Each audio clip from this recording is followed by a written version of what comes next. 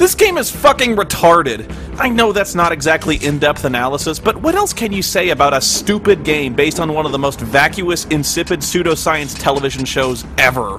The conclusions these assholes reach on the Deadliest Warrior TV show have less scientific veracity than shit you'd see on Letterman's Will It Float sketch.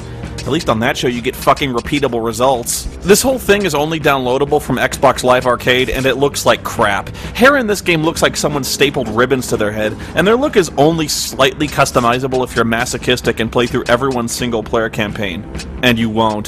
There's only 8 playable characters, and in a fighting game, that's just inexcusable. I hear there are more planned as DLC, but who's fucking brain damaged enough to want to spend even more money so you can just play as William Wallace? There's no story mode, of course, it's just a mindless slog through all the other fighters.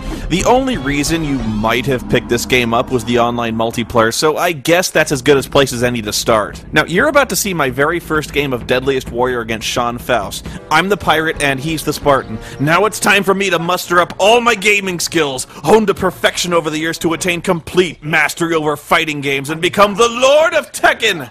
This is gonna be sweet, because I've been meaning to teach Sean a lesson for a while now. Get you some, asshole! What the fucking bullshit? Did you see that? He just chucked a fucking spear through my fucking head!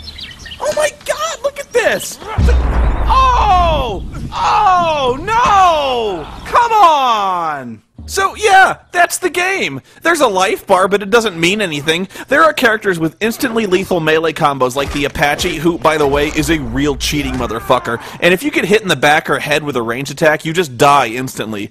Like the show, everyone has a long, medium, and short-range weapon, but strangely, when you start the fight at medium range, your character has his short-range weapon drawn. You'd think because long-range weapons are so lethal you would just go for headshots every time, but you can't aim your ranged attacks. It's just that certain characters naturally aim for certain areas. The Spartan likes to throw for the head, but characters like the Ninja and the Apache just aim for the legs. They just do, and you can't do anything about it. That's part of the reason why the Spartan is fucking broken. The multiplayer isn't even coded that well. If you're playing someone online and you want to change characters, you have to back out of the session completely, quit the whole thing, and start a new session with 2 new characters selected. It sucks! Most people compare this game to Bushido Blade since it purports itself to be about accuracy and how much punishment a person can take, and the effects of damage on certain areas of the body. Like if someone breaks or cuts off your arm, you can't use your shield or range attacks anymore. And that'd be fine if you had any way at all of controlling where your strikes land, but you don't.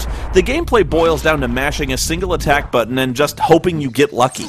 See, Bushido Blade was based on expert timing and skill, whereas this game controls like the spinning cup ride at fucking Disneyland. I know this sounds silly, but your character does not automatically turn to face his opponent. It's actually something you have to do manually, and for some reason this is much more difficult than it sounds.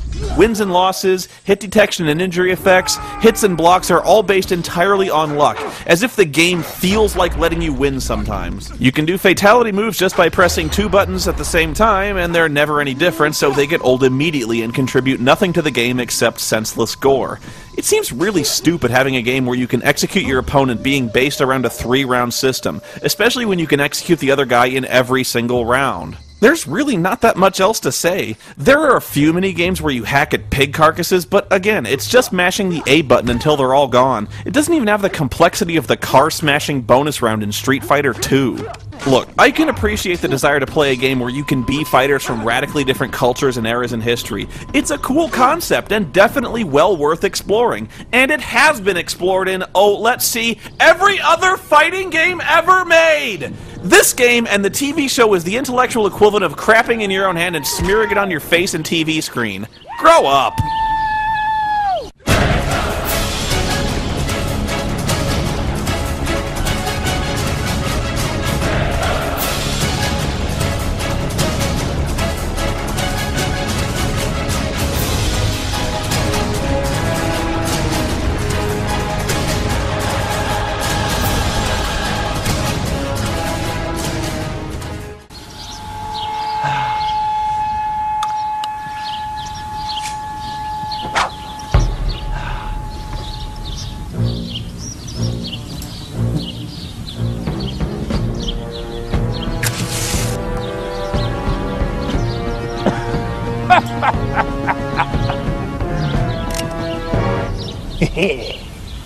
On guard, you scurvy dog.